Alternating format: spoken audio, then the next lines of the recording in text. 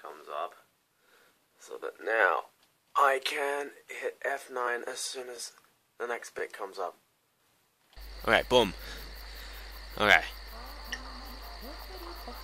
Hey guys, it's Biendeo, and I'm starting off another LP, because you guys probably couldn't get enough of this. We'll just watch this intro while I eat some chocolate. As you can tell, Einstein here is building an aeroplane.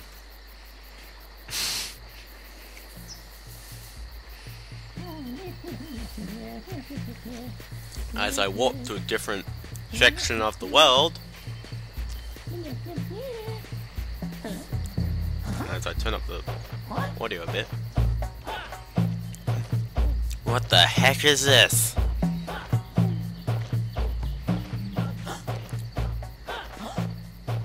Is this what Sonic was foretelling us about?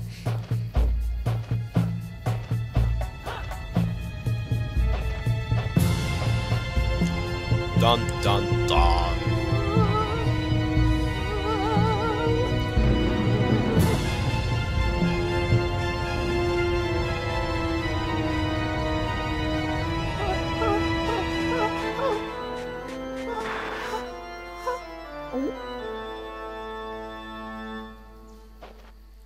Strange cinematography at the end here, just because you can see his horns. Anyway, hey guys, welcome to a new LP. We're going to be playing Croc 2. So firstly, I'm going to input my 3-letter name. I'm going to put it next to my save, next to my test. And we're just going to watch its opening cutscene, just to introduce us to this game.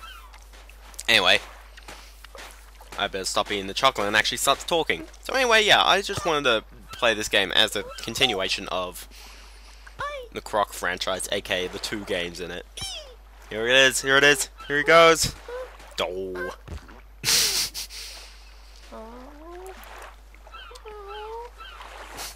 Such a weird beginning, isn't it? Oh, someone drinks wine in this world. He also manages to pull out the piece of paper without actually taking the bottle out of the sand.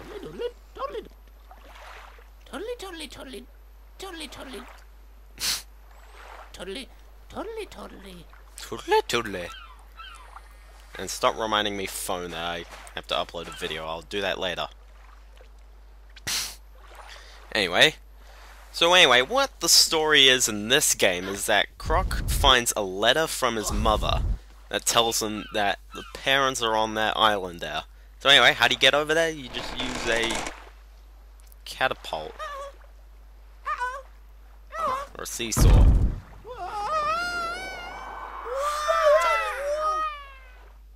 I remember playing this on such a laggy computer back in Windows 2000. Oh gosh. Oh, by the way, there's no dialogue. Well, there's no voice acting. There originally was voice acting, but you know, no voice acting. They originally had voice acting, but they decided to spice it up for comedic effect. Also, I'm not too sure if it's still the same person who's doing all the voices. Definitely, they did redo all the sounds, but they didn't get rid of any. For example, so they re-recorded all those sounds. Now, anyway, first thing, I'm gonna go into my control method and hit type 2. If you're playing on the PlayStation version, which is actually the only other version of this game there, hold on, inventory, yeah, all those settings are there, which is good. If you're playing, yeah, that's what I meant. Change it back to the tank controls, because people criticized the first game because it had bad controls, and I criticize this game because it's got bad controls. I didn't criticize the tank controls. I criticized the disc. Ooh, what is this? The magic eye zoomers. Anyway, I should probably time this as well. But anyway, yeah. So we got the magic eye zoomers, which allows us to press W and allows us to do this. And I don't know if we can zoom in. It also kind of keeps locking into place. But anyway, yeah, I criticize the controls of this game because, first of all, it defaults to the Type 2, which I'll just demonstrate here. As you can see, I'm holding down left, and the problem is that the camera is still kind of tailored to the tank controls. So, while he does move down, he doesn't move down towards the camera will start shifting around. So that's why I think these controls don't really work too well. The PlayStation version, you can only really use those controls. Well, on the PC, you can switch to the tank controls, which is actually kind of beneficial to this game. Anyway, so what this game works on is a hub-based system where all the levels are in separate areas. For some odd reason, I was also trying to play this on the PlayStation version. That beginning area is moved over here, and this door is now over on in that wall. It's kind of strange, I don't know why, but okay. The only other major difference between this version and the PlayStation version is not the shop, that's just a new feature, but shameless advertising. I like his voice though.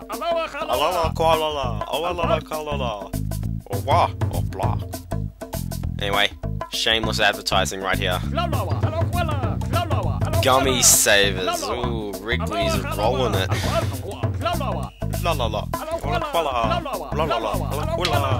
So anyway, yeah, so you may be going, oh my gosh, what the heck is going on? What happened from the last game?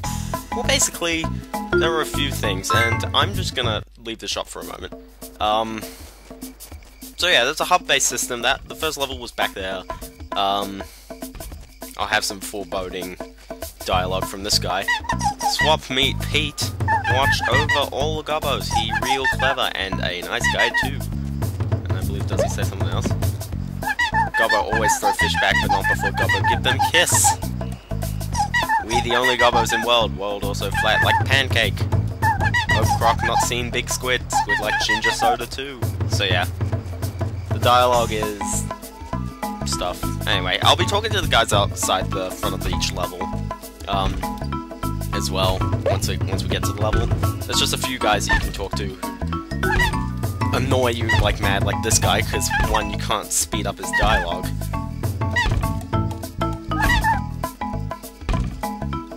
Anyway, so he says you can't jump either. Here's a new cool feature. Basically, you've got the ground pound and all, but here's a cool new feature. If you tap space when you hit the ground from a ground pound, so you do a ground pound and you hit space. I failed. There you go. That is a technique which you'll need to know when you play this game. What's your prize? Money! That's actually kind of useful, because each stage now, remember the crystals from the past game? In this game, every stage has 100 crystals, okay? And the crystals are used as a currency in order to buy things. Anyway, just talk to this guy and do all this stuff.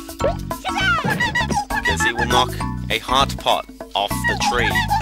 I don't know what he's saying there, but basically the heart pot is a heart container, so to speak, and that gets you to realize that there's something weird with the heart system. There's a bunch of different new things. First of all, yeah, the crystals are currency now, so you actually kind of want to collect them.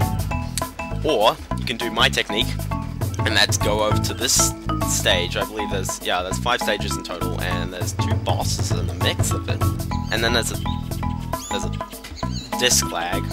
I'm playing this on the pure PC version, which somehow has a 1080p option. But anyway, this is what I do to shamelessly get money. I'm only gonna do this 5 times.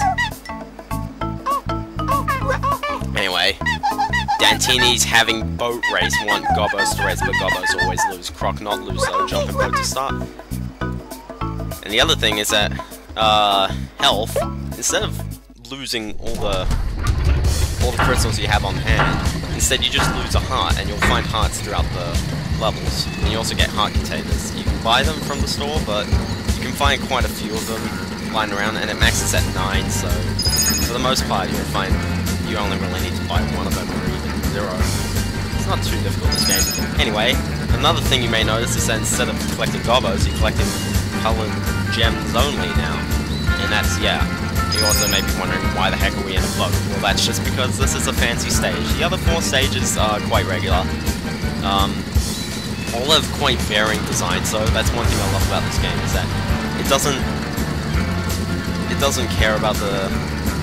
It doesn't have as strict of a formula, so for the most part they can pull whatever they want. But anyway, yeah, this is the boat riding game. I just want to talk about this now.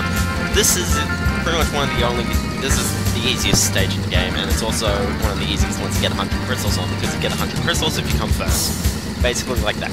All the other stages, you gotta hunt down all 100 crystals in the stage, and it actually gets kind of difficult in some of the later stages.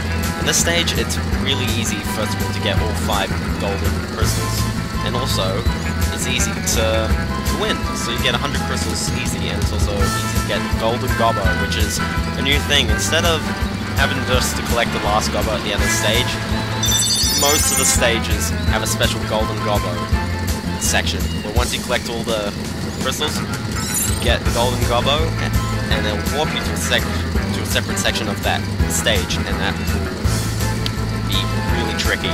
And if you die, then no golden gobbo, you gotta play the stage again and get all the crystals, and then succeed at that challenge. I said most stages because there's like 2 stages in the game, and this is one of them where you don't get a golden gobbo challenge, you just gotta win. So anyway, yeah, I'll be playing this stage like 4 times off screen. Yeah, 4 more times off screen, just because it's best to grind for crystals, because you're gonna need to buy items in the store in order to music lag. You're gonna need to buy crystals, buy objects from the store in order to unlock sections of stages, either to get colored crystals, which you're really gonna need, or just regular crystals, which is kind of pointless, and it happens quite a few times. In fact, you don't need... No, I'll get them, because I'll try to show off and try and get all 100 crystals. In that case, I'm gonna need a bunch of items. How can I be of assistance? First of all, you're gonna want to buy one of these. Basically, these are just different types of cheap advertising. Basically, they'll do a simple jump, while this one does a high jump, and this one does a long jump. You can basically buy these max ones instead of having to buy each of them separately, because there's just a little marker on the ground where you place them normally, and you can place any one of these, and it'll pretty much, if you have the better one, then you can do it, but they're cheaper. So this one's special though, because you can only use it by yourself. Anyway, so I'll buy this. My biggest problem with this is that besides getting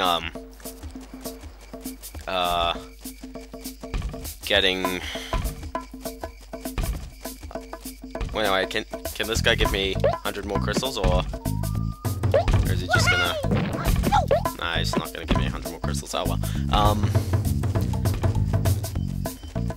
Yeah, but besides, the problem with the item system is that it's really forced, so to speak. You pretty much don't have to figure it out, you just gotta use it, pretty much. So anyway, I like this stage, because one, it also shows a bit of the variety of the game, and also, you don't need to buy anything in order to get the golden gobbo. I think. Or I think you need one. I think you need... No, I don't think you need any. There are a couple of items that you can get in, that you can use in the stage in order to get more crystals and hearts. So anyway, what this gobbo does is he jumps into the backpack, and now he's not an item yet. You still gotta go into the stage before he becomes an item, which is only in this stage. And you also may notice that the enemies look a bit funny now, and that's just because they're big, mean, nasty Dantinis. So as you can tell, there's quite a fair amount of differences in the gameplay. The game is a lot less linear now. You'll notice that, and that's a bit of a plus for the game. By the way, this isn't a pirated disc, this is an actual disc, although I don't know where the front of the game went. I don't think I ever had the front of the game, so I think I bought it on eBay back in 2000. So anyway, all you gotta do is you gotta select the gobbo and throw him. You don't actually throw him, it just does this. And then the camera kind of goes, ooh gosh. But anyway, yeah, I believe in this stage you can get all 5 crystals without actually needing to get any items, so if you're gonna wanna save on crystals, and yeah, sure. Also, with the heart system, I may want to know, instead of being like Sonic X-esque, where you'll die if you don't hold any crystals, in this game, it's more so, if you take a hit, that's 1 heart. And also, if you hit like spikes or whatever, pits and stuff, you'll only lose 1 heart, and then you'll get warped back up. Okay, which is rather nice of them. Anyway, jump down here, and this is your cue to use a golden gobbo, no, a clockwork gobbo. Basically, what it does is that it goes zooming straight ahead, and you want to try and pick up everything in its way, because it'll go to just a separate section. Can we get that heart? Can we get it? Yeah, except we can't get it because we're on full health anyway. But yeah. Now, I picked up like 10 crystals there. This thing costs 50. For the most part, you don't know which ones are gonna give you the golden colored crystals and which ones aren't. So, you're gonna have to kind of go on a hunch. Now, this is a bit of time-taking exercise. But yeah, also you can climb. It's quite a lot faster and smoother from the previous game, but yeah, you know. Oh, and that gong over there, that's actually a checkpoint marker. I always miss that in this stage. There's a second one later, but I'm not gonna need it. Also, look how good they finished those ropes there. Yeah. Can't even see how much effort they put into this game. Yeah, this bit of climbing isn't worth it. So yeah, I'll try to get all the crystals, but there will be times where you'll try to use your clockwork gobbos and you'll just kind of fail, you know. By the way, that heart up there is kind of hinting at something. That there may be something collectible. Oh, what is that? Is that a platform over there? Yeah. I always miss this one, but I remember now. Okay. Use that lag jump of yours. Cool. It's my disk drive just not liking the game. Oh.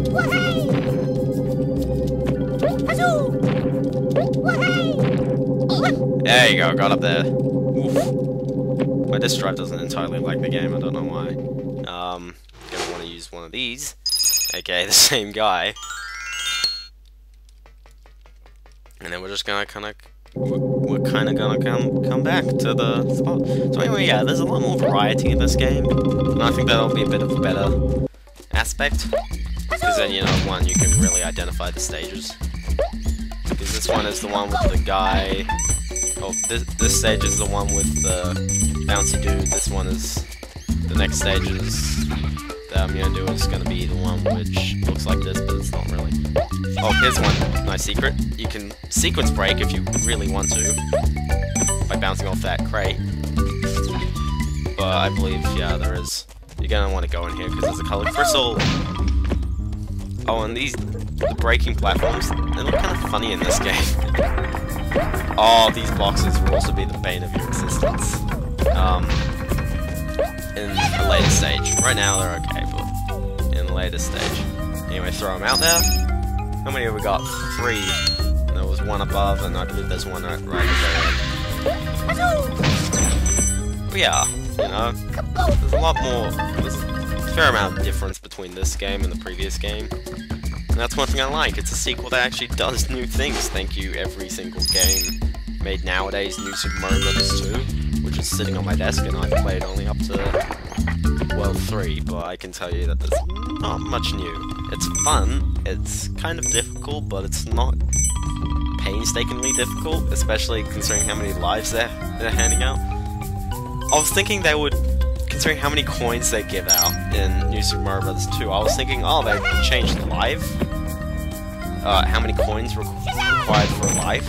Would they change it to 1,000? Nope, it's still 100, and you get coins like hotcakes.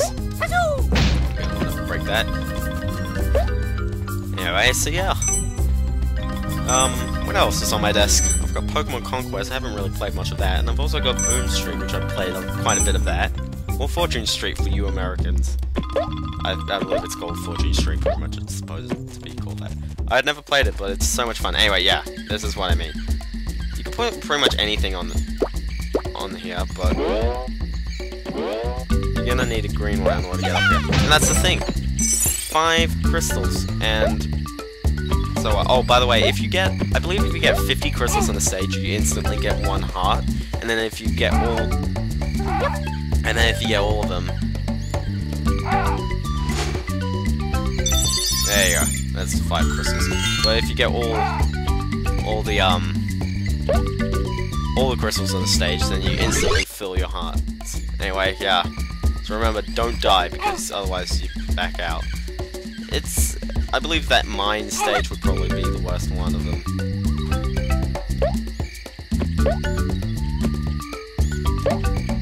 Yeah! And then we get teleported right outside.